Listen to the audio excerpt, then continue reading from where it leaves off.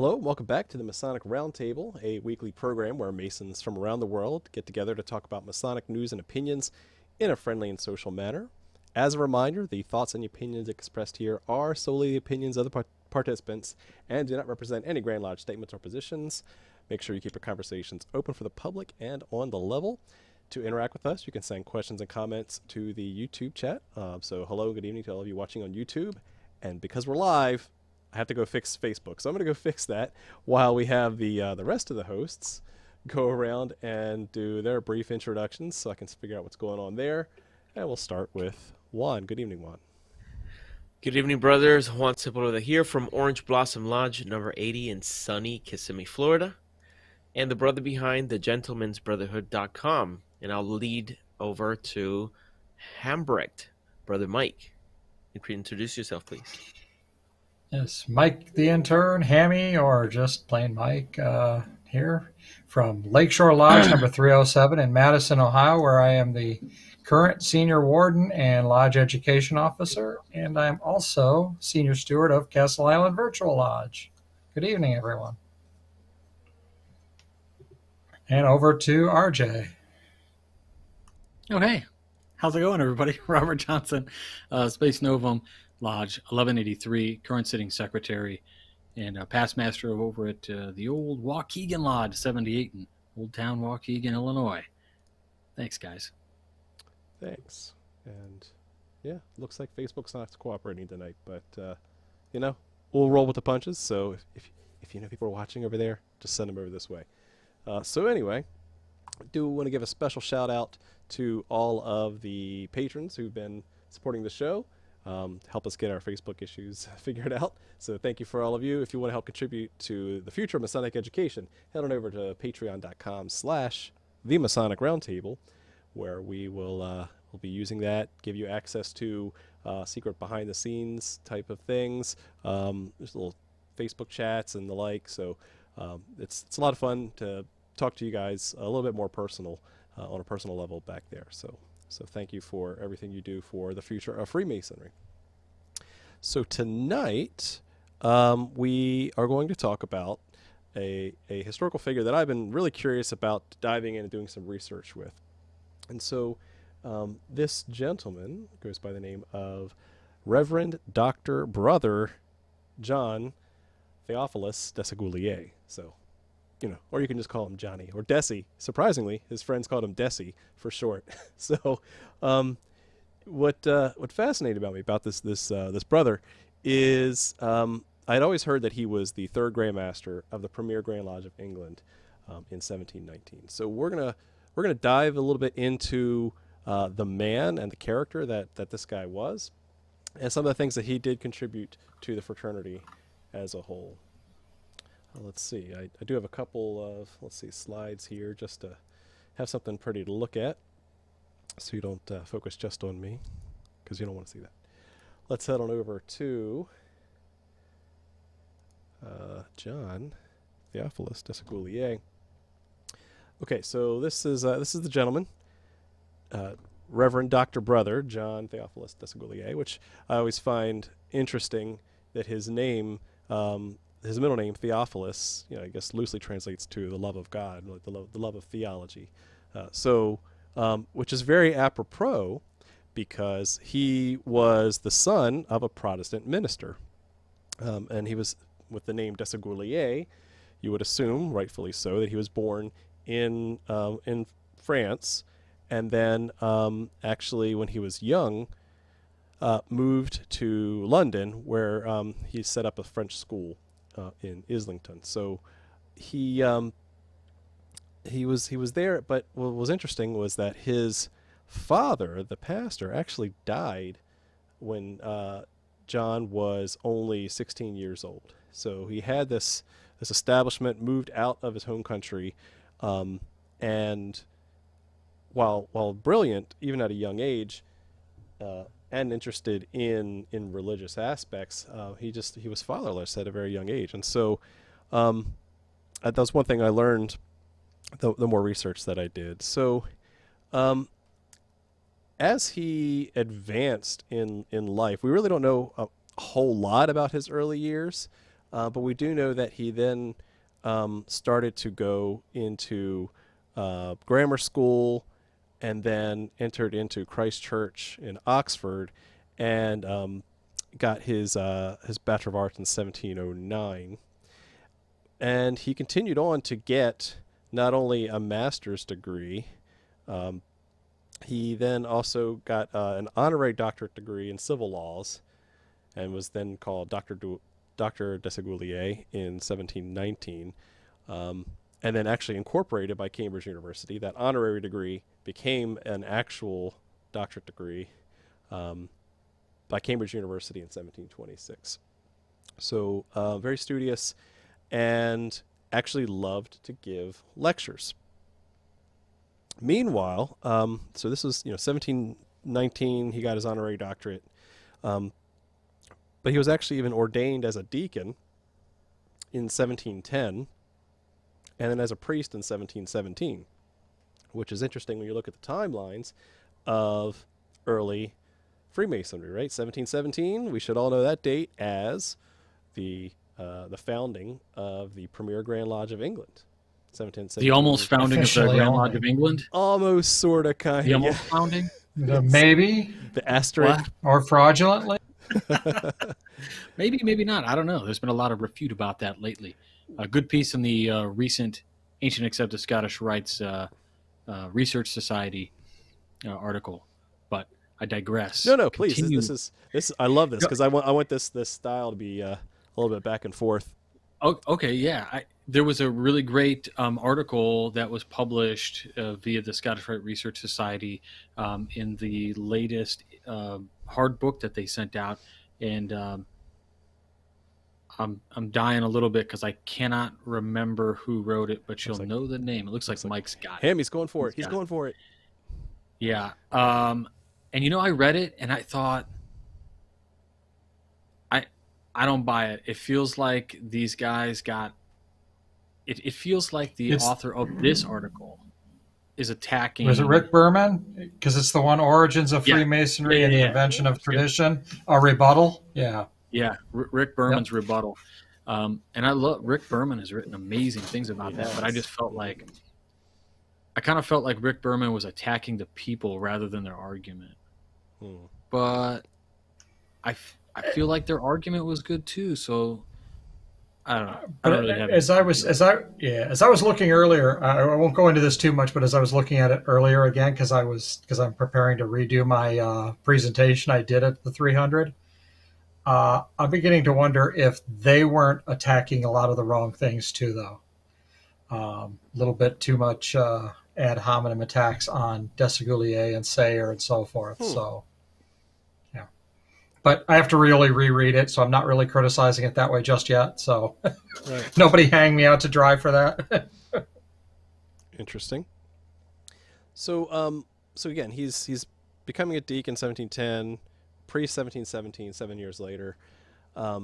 So he's really good at lecturing. In fact, that's what he gets to be known for, is the way he can work a crowd, loves to give lectures, and in fact, you could call him like the early Carrot Top. He's like the prop guy, because whenever he gives a lecture, he's giving fascinating demonstrations, which actually got him his foot in the door with the Royal Society in England, because they needed a new replacement to their forgot the term they called it, the demonstrator, so that way someone could describe visually what's going on, and so he actually ended up, per Isaac Newton's request, who was president of the Royal Society at the time in 1714, invited Desaguliers to replace Francis Hawksby as demonstrator in society's weekly meetings.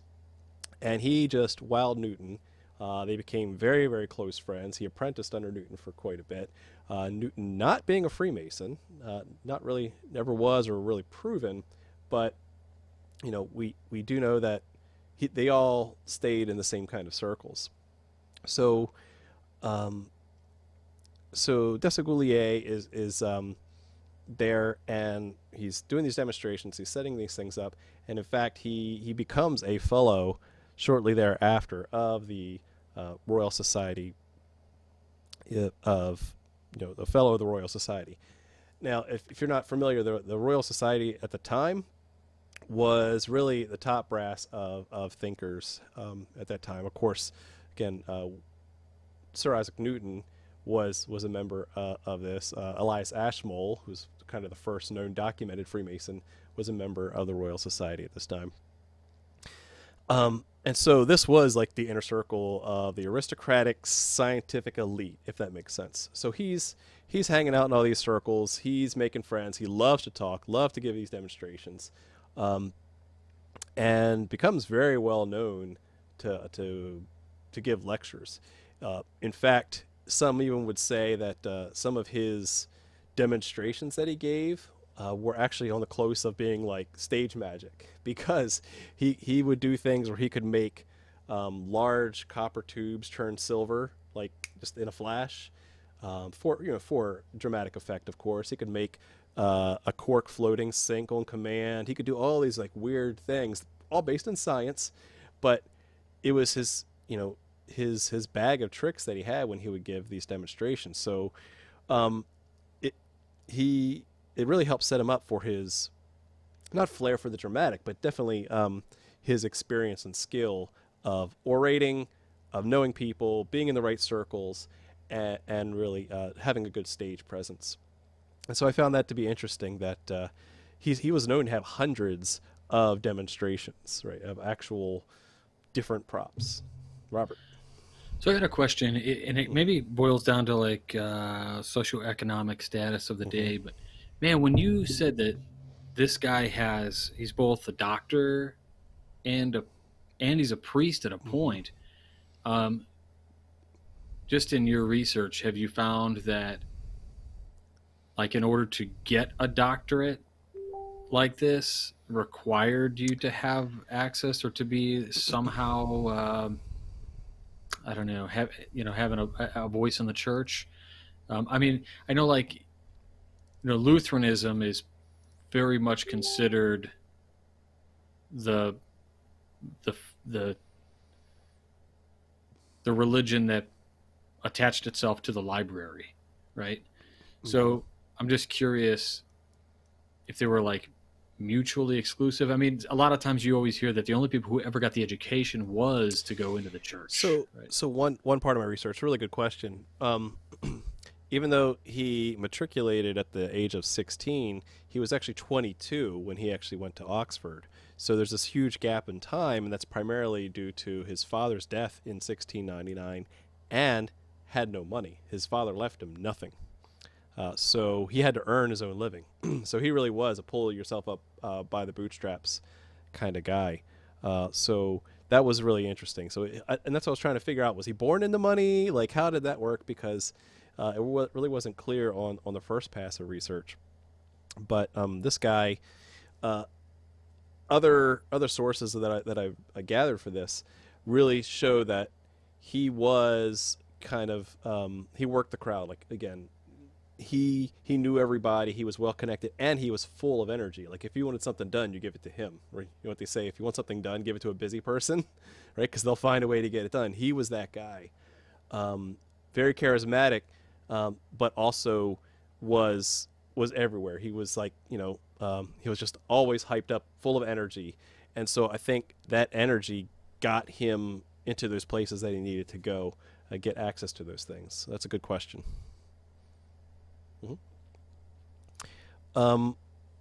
So another thing that fascinated me, because another thing to note about the Royal Society at that time is that the Royal Society was actually, it was science light. There's a really good book that I read a couple years ago.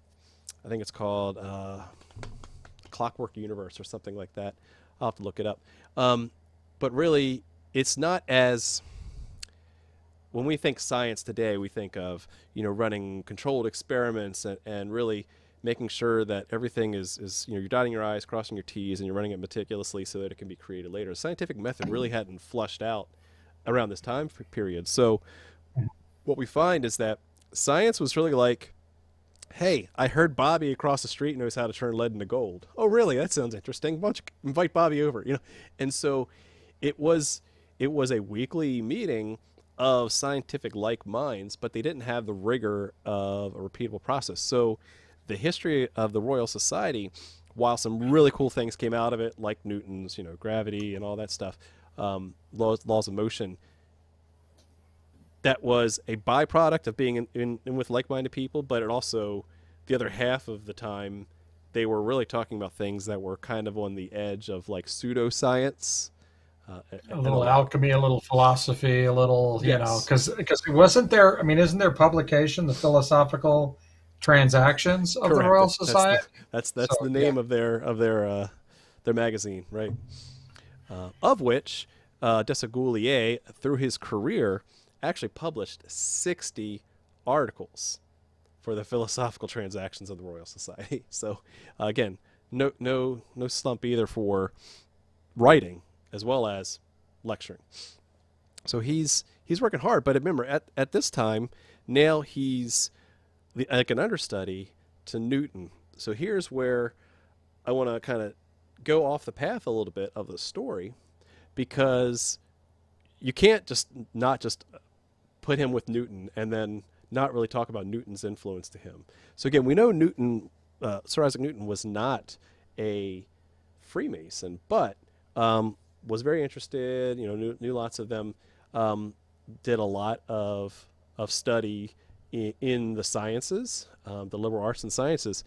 But another thing to mention is that Newton himself, which I've been fascinated about, we may have talked about this in earlier sections, is that Newton was like a hermetic scientist. He was really into, what we got there, Robert? Isaac Newton's Freemasonry, The Alchemy and Science of Mysticism. I haven't read that one, but that looks like a great one. Have you read it? You haven't skimmed it yet? No, the spine isn't even cracked. I picked it up at half price books, but the title of, Isaac Newton, such a handsome man, and having the title mysticism and science in it, I'm like, I'll take I'm it. all in. I'm all Yeah, in. yeah. Yeah. So Newton himself, one thing I found fascinating was that um, over 50% of all known Newton's writings were on alchemy. So we know Newton scientifically as, gravitational fields and laws of motion and the like, which really helps establish the framework for objects in motion in space, right, to give us our planetary system. But really, he spent more than half of his writing, maybe not his time, but his writing, on alchemy, on spiritual alchemy, and actually trying to turn lead into gold. Some of those have since been found and scanned, so I kind of encourage you to go look that up online to see if you too can turn lead into gold. But as such, here I'm going to show you another piece of published work. This is actually a published work from John Theophilus Desaguliers, which is called A Course of Experimental Philosophy, published in 1734. And one of his lectures concerned Isaac Newton's recently established three laws of motion. So in this picture here, we see a planetarium or orrery to visualize the motion of the heavenly bodies in our solar system according to the Copernican system, which was more circular. By turning a crank, the planets and the Earth are set in motion around the sun. So this was a hand-drawn / hand-built contraption that he took Newton's laws and started applying them in here, and so heavily influenced by Newton at the time.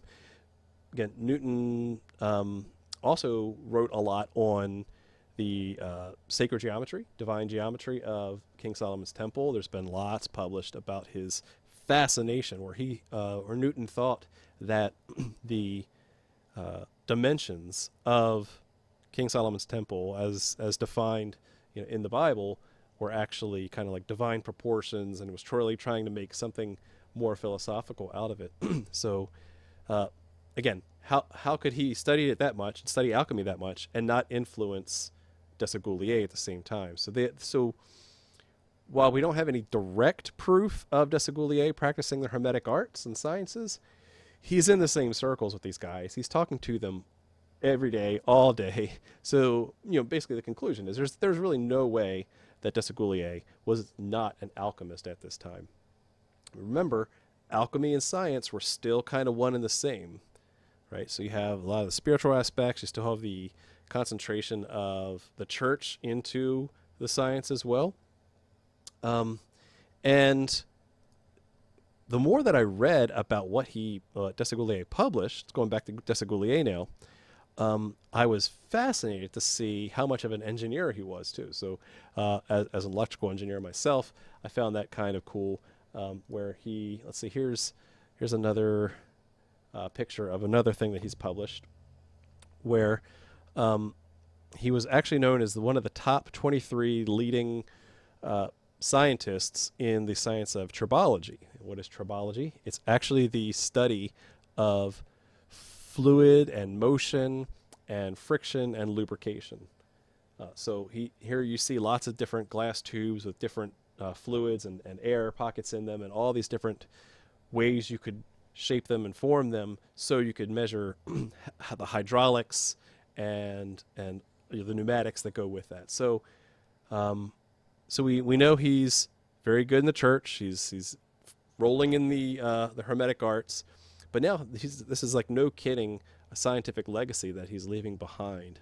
In fact, we also know that he has several patents that you can go and search for and find those. He was fascinated with steam engines at the time. We mentioned hydraulics, and studying motion, just all things motion fascinated him. He even studied the human body in motion. He would watch how people would jump off of things and try to get, copy their muscle structure and figure out how things work. So at this point, with all of these published drawings and studying of human motion, I'm really getting a Leonardo da Vinci vibe out of all this. So that's just, I want you to really kind of get that image of him as a scientist, as an engineer, this whole time. And what I found too, is I was doing some other digging here. He actually wrote some very interesting articles on electricity. Created the conductor, or named the conductor and insulator, which I kind of thought that was something that Franklin had done, but no, Franklin did some other things, the battery and so forth. And positive and negative, yeah. Mm-hmm. Yeah.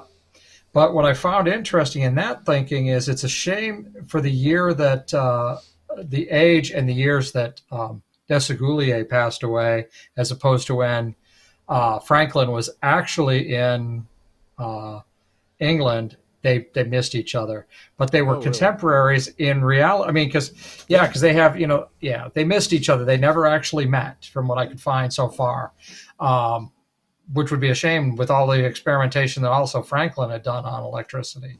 Having seen that article, I was just like, wow, that would have been an awesome merging of the minds, I think. Exactly. Yeah. And of course, you're getting all these scientific influences across London and the States at the time too. So yeah, I'm glad you picked that up, because as an electrical engineer, I found that pretty cool to see him dabble in that space as well, on top of everything else that he was already studying, and an ordained minister, and all these other things.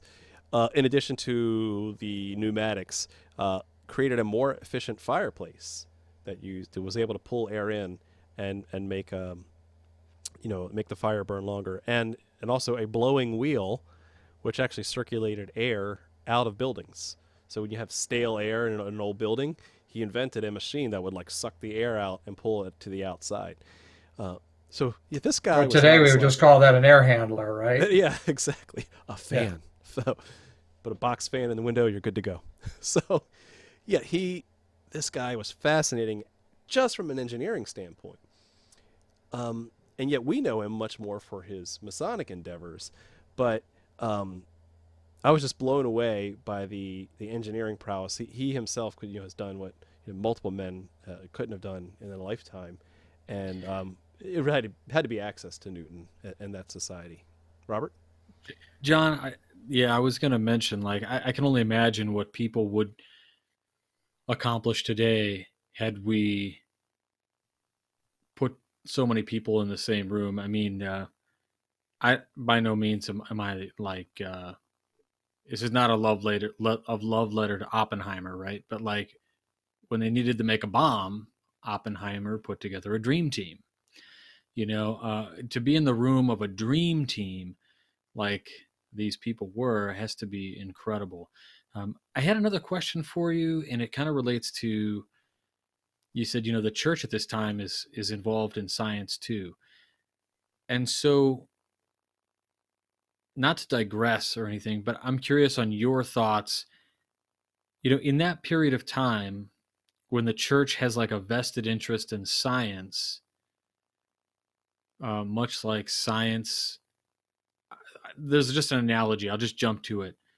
The church interested in science to see the predictability or understand God better, as in maybe a mathematician or an economist might look at the market to see what happens with the market, right? Like, is it an investigation to predict or to understand, or is it like a legitimate thing that they're interested in because of the betterment of humanity? I only ask because I think there's a general malaise that a lot of people have today that would go, well, the church would never have been about science, right? Because it's like 14th century dad. You seen the meme? 14th century dad, the daughter says, I know math. And he's like, get the steaks ready. Burn her. She's a witch. Yeah. Right. Thoughts on that, just through your research, through that lens? Yeah, I mean, so just in my understanding and study of Newton, the man, highly religious person. And so remember, this is still like early Church of England, right, where the church and the state are one, right? And so, basically everything, like when you woke up and you ate your Wheaties for breakfast, that was because God wanted you to, right? Everything was God inspired. Everything was part of the church. So even the science at the time was all through the lens of God, because that's everybody knew about God. So like the concept of a deist or an atheist, like would hurt their heads like that. So so separating the divine inspiration from the science or from the math, that wasn't a thing. And so it's not to say, was there some sort of church influence to make, to understand God better, or was there some sort of church influence to control science? It was neither. It was just that's the way things were. It's the way they always were. That if you weren't religious, something was wrong with you back then. And so while that did taint a lot of the science, again, how Newton just went almost insane trying to find these divine proportions, King Solomon's temple, for example, and study alchemy, spiritual alchemy as well as operative alchemy.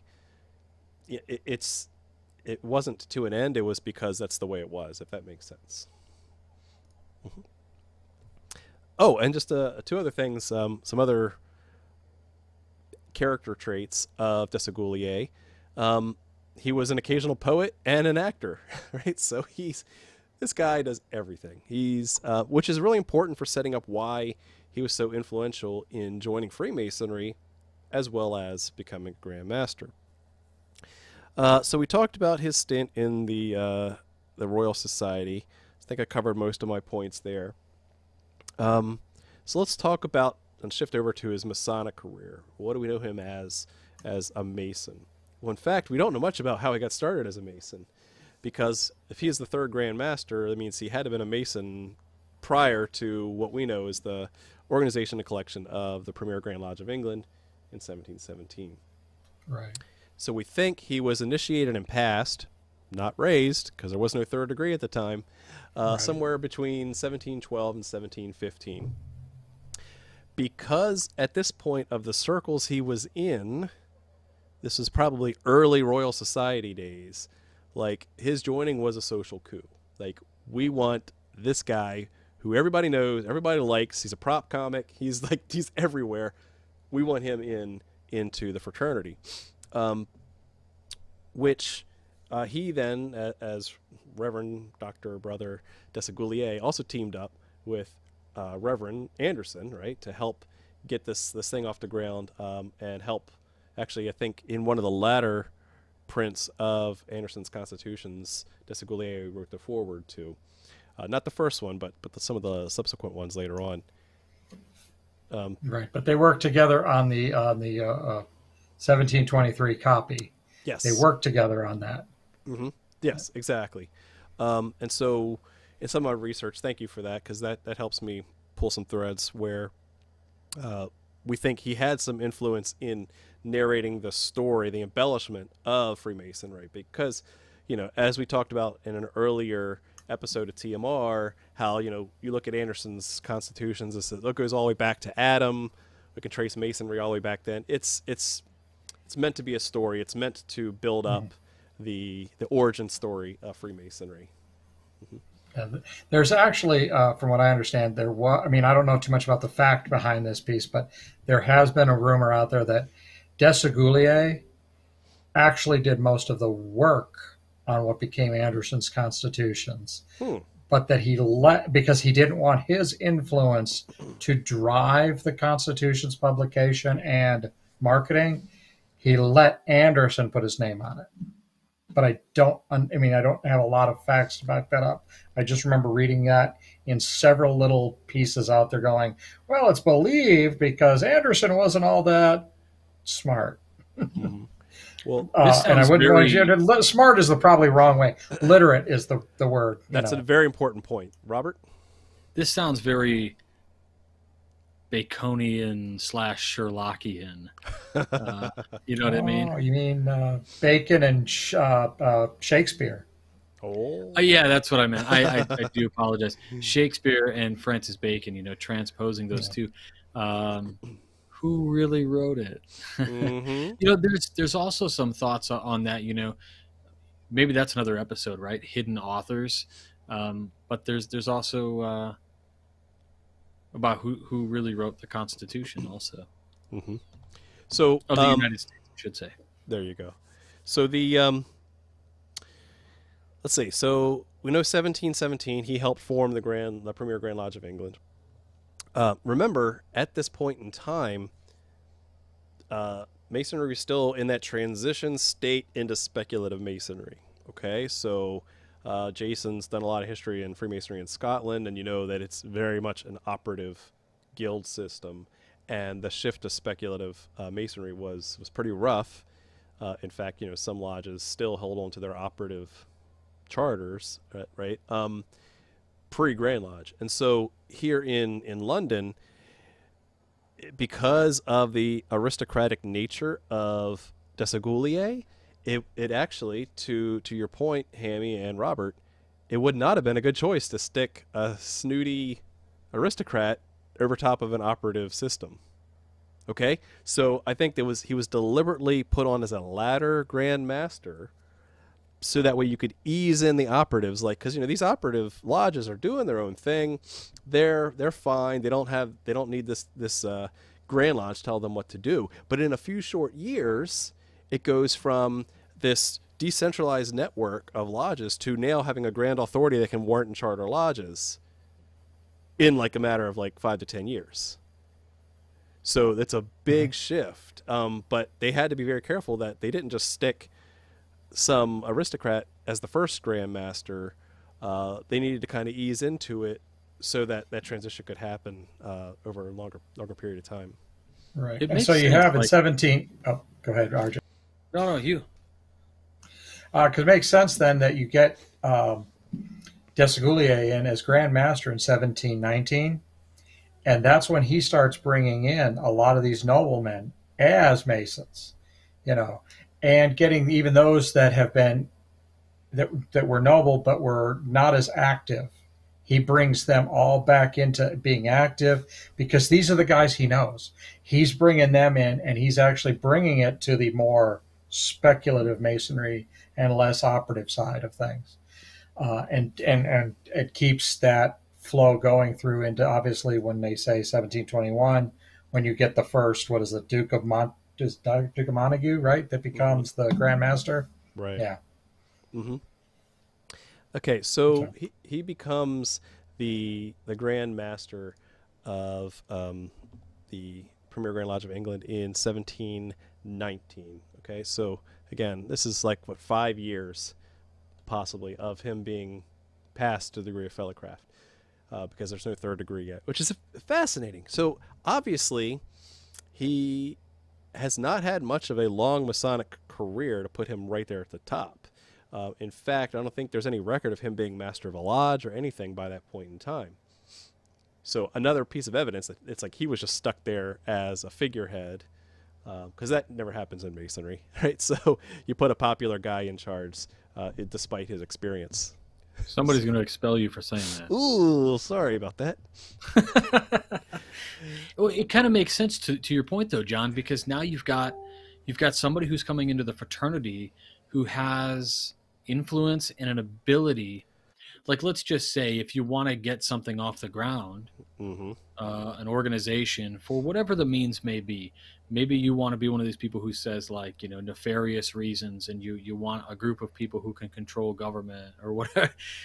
Likely not those things, but if you want to grow, you need to put somebody in there who's able to help you grow. And I think he was one of those people who just had this influence. It's not uncommon, right? Like, Right. when we did Masonic presidents, you posted the picture, you pulled it up. Scottish Rite makes him an honorary Scottish Rite Mason. This is, of course, Ronald Reagan. You just pick somebody of prominence. You get brownie points immediately just for having been associated with such a person. I don't Mm-hmm. know. It feels that way anyway. It does. Yeah. No. I see your point. Absolutely. So so he becomes Grand Master, and then about 3 years or 2 years later, 1721, he's documented to have gone to visited a lodge of Edinburgh in Scotland, 17 August 1721. And what's there is we find that there's probably good evidence of the conversations that were there either helped him shape or finalize the form of what we know now as the third degree. Because at this point in time, in 1721, there is no evidence of a Master Mason degree being held, conferred, titles given to. So, but we do know that date really influenced a lot of his nudging of the third degree. So there is a recent article from the Quattro Coronati Lodge, just came out this past year, in fact, where it really gives a lot more evidence and credence to Desaguliers helping to shape and create the third degree of Masonry, or at least as we would recognize it today. So let's talk about the third degree. Some aspects of the third degree were actually currently, or at the time, currently in the fellowcraft degree, including points of fellowship and the giving of the Mason's word. In fact, that's why it's called the points of fellowship, because it is for the fellow craft, hence the name. But what we do find later, so this is 1721, he meets the lodge in Edinburgh, and then we actually see some evidence by 1725 of Master Masons being made in Scotland and other places. Also, when you look at the difference between the first two degrees and the third degree is full of lots of New Testament references as compared to Old Testament references in the previous degrees. Being an ordained minister really helps to help shape these things, as well as being an actor, a poet, a scientist. You can see all of his background is coming in to shape this thing into a third degree system. And in fact, part of the smoking gun of at least tying Desaguliers directly attributable to part of creating the third degree comes from this thing called the Briscoe pamphlet. And the Briscoe pamphlet was really a critique or criticism of the of the degree work that was going on at the time. And I'm gonna quote some of this because it actually calls him out by name, where it says, just an excerpt. But our learned doctor of laws, to show his extraordinary reading, takes a great deal of pains to prove that Hiram, the founder in brass, a Tyrian, was not Hiram King of Tyre, when as the sacred text is so expressly plain in these words, and the King Solomon sent and fetched Hiram out of Tyre. He was a widow's son of the tribe of Naphtali, and his father was a man of Tyre, a worker in brass, and he was filled with wisdom and understanding, and cunning to work in all works of brass. Thus far, the holy penman, but the most ingenious Dr. Desaguliers, to make this Hiram, who was a founder and carver in brass, a stonecutter, or Freemason, as you may suppose, has found out the very letter of recommendation which King Hiram sent to Solomon, which runs thus: and now I have sent a cunning man, endued with understanding, skillful now to work in gold, silver, brass, iron, stone, timber, purple, blue, and fine linen, and crimson, also to grave any manner of graving, like engraving, and to find out every device which shall be put upon him. Here you find our Freemason now as a mere jack of all trades, a goldsmith, a silversmith, a brazier, ironmonger, stonecutter, timber merchant, sawyer, carpenter, or joiner, and a linen draper, and a fine scarlet dyer. When all it's said in the Book of Kings is, will we read no more of him than he was a founder of castor or brass and other metals. So what we're seeing here is a critique of this newly found third degree. He'd already created this Hiramic legend by now 1723. So this is again the critique is dated 1723 with his name on it, saying how he's embellished the characteristic of Hiram as of not Hiram of Tyre, not King Hiram of Tyre. And so we do find the earliest recorded raising of a master mason was on 1 February 1725, just 2 years later. So I find that to be not quite a smoking gun, but a pretty darn good evidence of his name being tied to the creation of this third myth. And so we do have evidence of the Master Mason degree being worked in Scotland by 1725.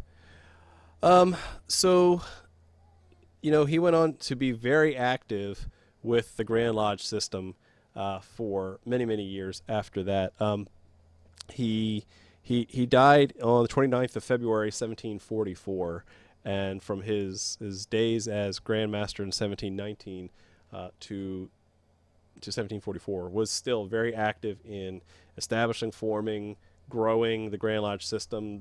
Lodges started being chartered left and right, based, just for many years after that. So it really started taking off, and just kind of like I think he was a what we would consider like a district deputy Grand Master for at least 3 other times after being Grand Master. So again, he wasn't a slacker after jumping right into that grand line. And so died on 29 February 1744, was buried on 6 March 1744 within the Savoy Chapel in London. So that's how his story ends.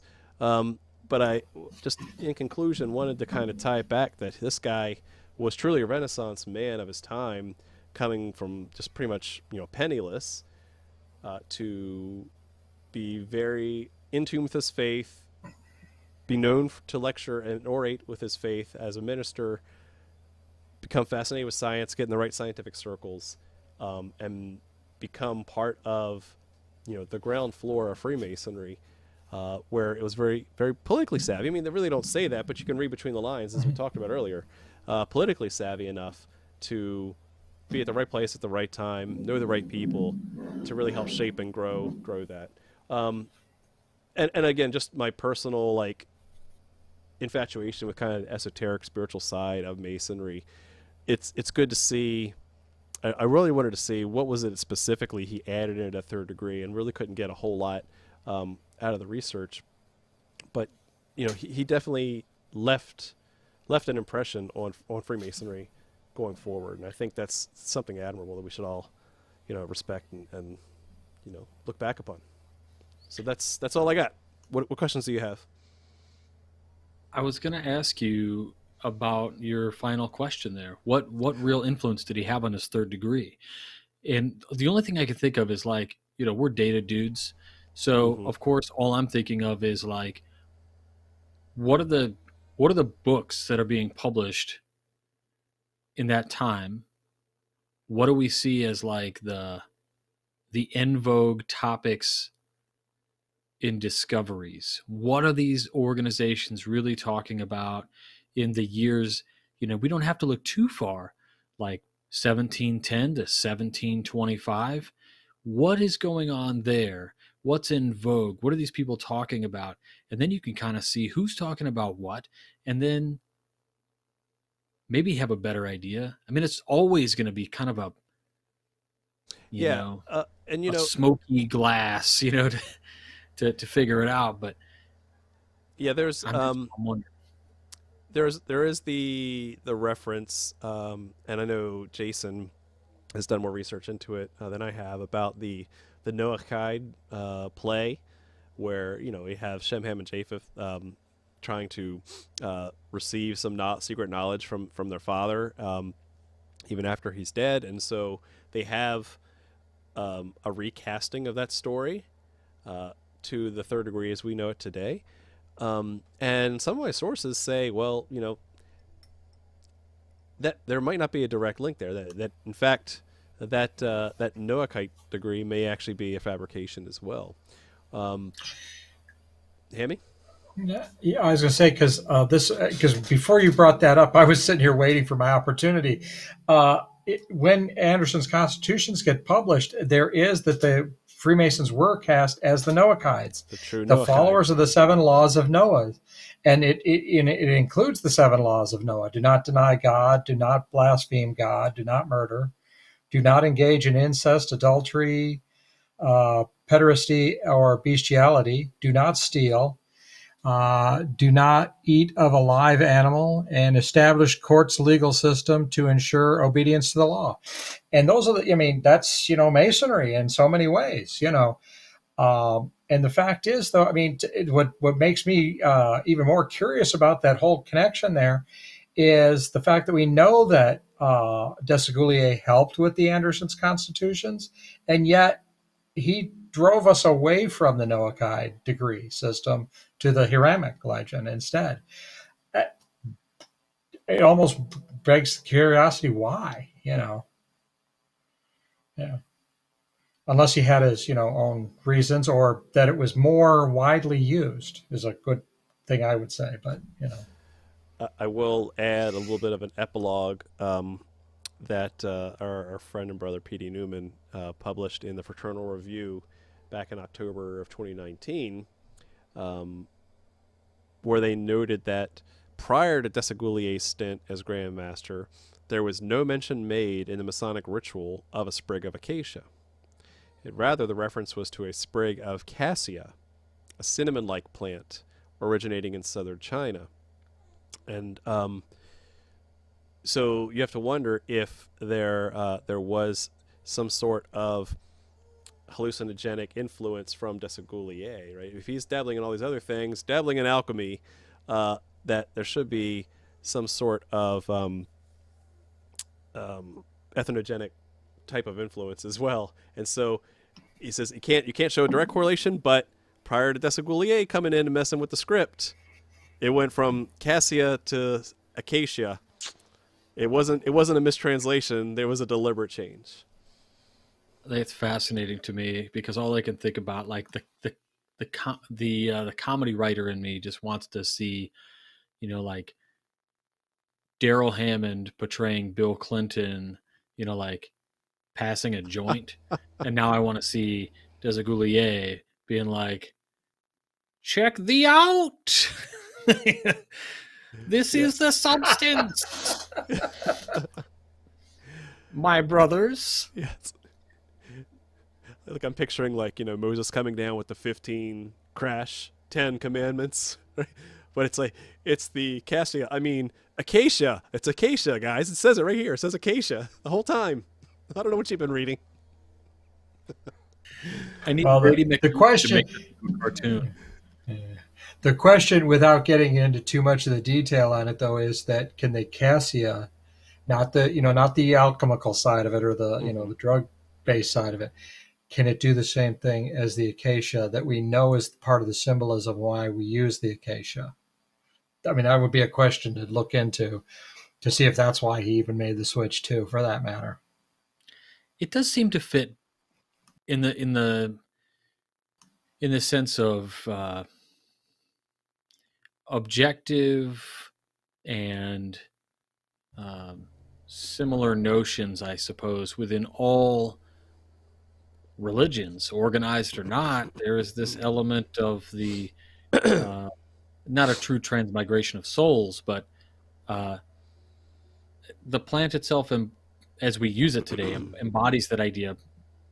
Right. Whereas I think maybe the acacia might have a more difficult time making a correlation to the degrees as they exist today. Mm-hmm. But I mean, obviously, I don't have a mind to be changed. I just don't know. Mm-hmm. Right. Juan, any questions you've had? Any thoughts? Any research you found about this guy? The one thing that stood out the most for me, that was most interesting, you alluded to it when you mentioned that the parallels between him and Leonardo da Vinci. Not only was he a brilliant mind that utilized illustration as a tool for not just convincing people of the science of the time, but to be able to procure support for further research. And you see the same with this Desaguliers, because he actually has connections with the royal family. He would do experiments for them, and thereby not just get their support, from a royal nod, but also financially. So you can see how attractive it would be to have someone of his stature and his connections to be part of this great experiment of a unified Freemasonry through the Grand Lodge. Um, he also had a parallel with Leonardo, where he was estranged from his father early on. So you see the dynamics that play. If you think of Leonardo da Vinci, he spent the rest of his life trying to impress other men, and I wouldn't put that past this individual. It's like part of his overachievement comes from that insatiable desire to for recognition or for approval of sorts. So I just thought it was very interesting that they share that parallel. And I didn't find anything, of course I have, just like some of the things that you've mentioned, my suspicions of, oh, could he have had some influence in the for example, the development of the third degree, or what hand did he play in that, considering that he um, was so comfortable utilizing illustrations, and he was familiar, of course, with Newton's study of the proportions of the Temple of Solomon and all kind of stuff. Like, could he have been part of the instrument that brings that whole story into the fold? But who knows? But it's just interesting. All right. Okay, so we're at that time now to start wrapping up the conversation. I want to ask everyone the final question, and the final question, starting with Hammy, is: do you think that Freemasonry would be the same had Desaguliers not been in the fraternity? What are your thoughts? No, I really don't. To be honest, the amount of influence that I could find in everything that I've read about him, without him, I have a feeling it might not have gone as far as it did. I'm not saying that it would not have lasted, a couple hundred years as well. I'm just saying that I don't think, without his influence, without his bringing back the less active members that he knew about, and bringing in a lot of the nobles that he did bring in as well, which then continued this on into a much larger scale, I don't think it would have carried on as well.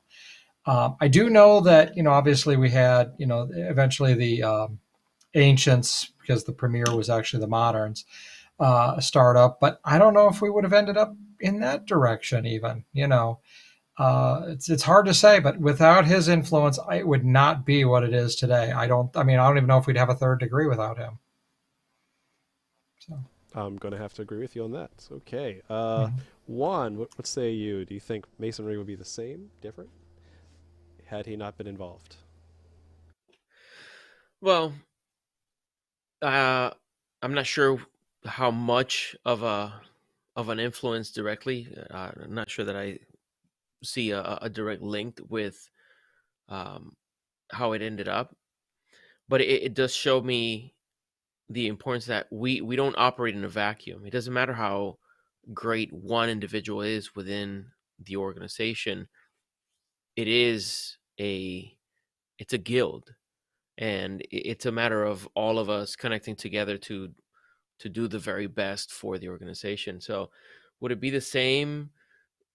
I don't know how the ripples would look. Would it be different? Yeah, perhaps, just like from a butterfly effect point of view. Uh, but more importantly is I like the highlight of most Masons don't know the name Desaguliers, and yet he was very influential at the time. So we could have those same kind of individuals today, who are very influential, yet their names will just be a footnote in the majority of the craft. But anyway, very interesting conversation. Thank you so much, brothers, for putting together the research. John, amazing presentation. I really enjoyed it. I had to remind myself, write some questions, get involved. You're not just watching the Masonic Roundtable on YouTube. Don't just grab the bag of popcorn and start going at it. Yeah, I felt a little bit like that, but thank you so much for carrying the weight on this one. You did a great job. All right, thank you.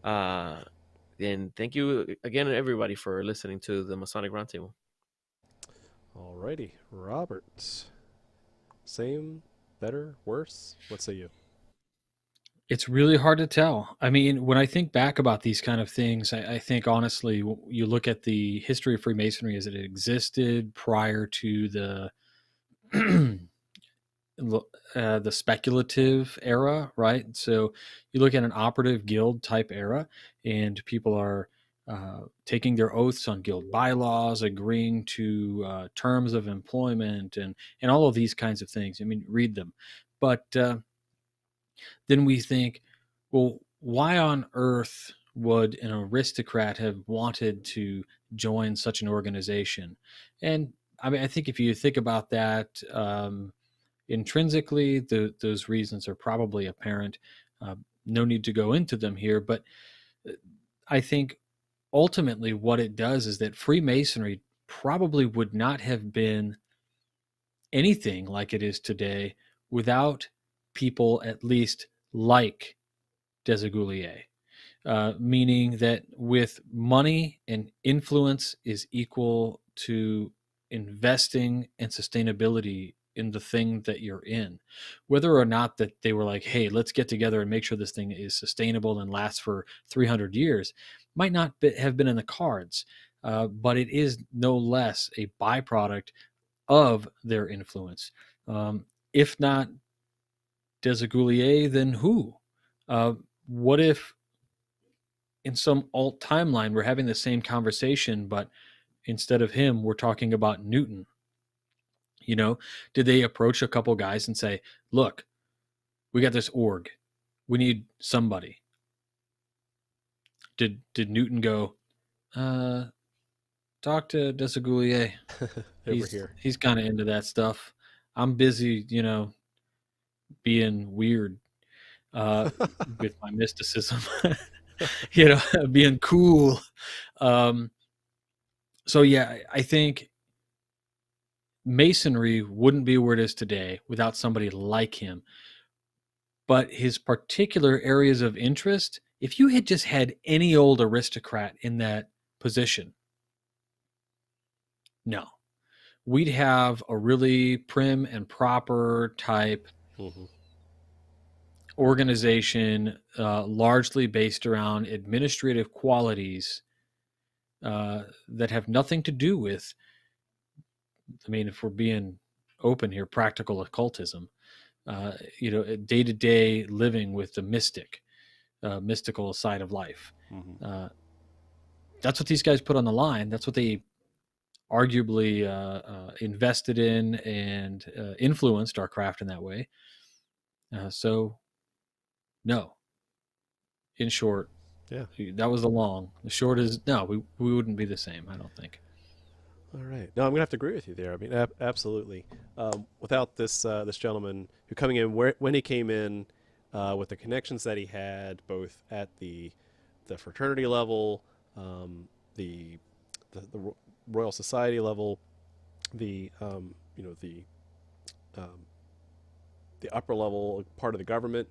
Yeah, it's something that the timing was right. He was in the right place at the right time with the right set of skills, and timing is everything, right? So, fascinating guy, fascinating engineer, fascinating minister, fascinating Freemason, fascinating alchemist. I mean, just this guy, he was the whole package, and I really look forward to actually doing more deep dives into research on his life. So, yeah, I don't think that Masonry as we know it today would be there, especially no third degree, that we can set up that three-tiered system that we're familiar with today.